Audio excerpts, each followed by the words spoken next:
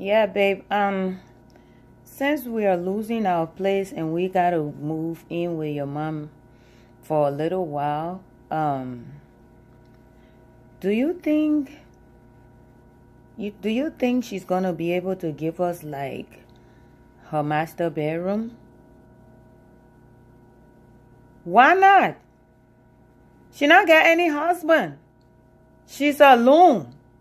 Why does she need a whole big master bedroom to herself in the house?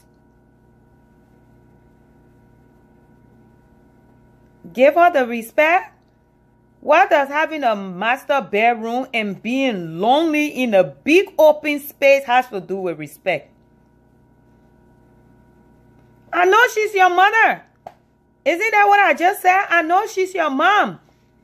But she would be better off in the smallest room in the house where it's cozy. When she lays down, she won't feel so much more lonely. You should try to like really talk to her. Like that room is just too big.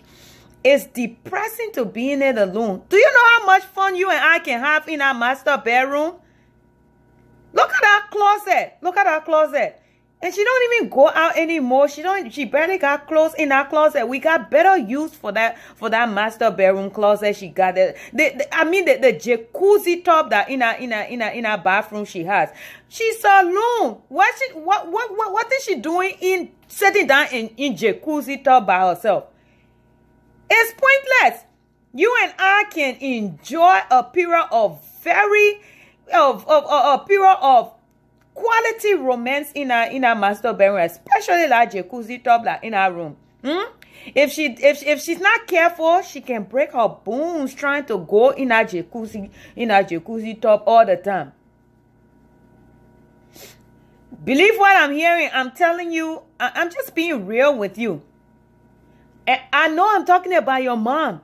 She's my mom too, because since I got married to you, your mom is like my mom now.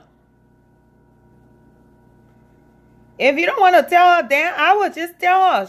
Sometimes people need somebody to let them know, to make them understand what really they're missing. What really, sometimes people don't know what's good for them. You know what I mean?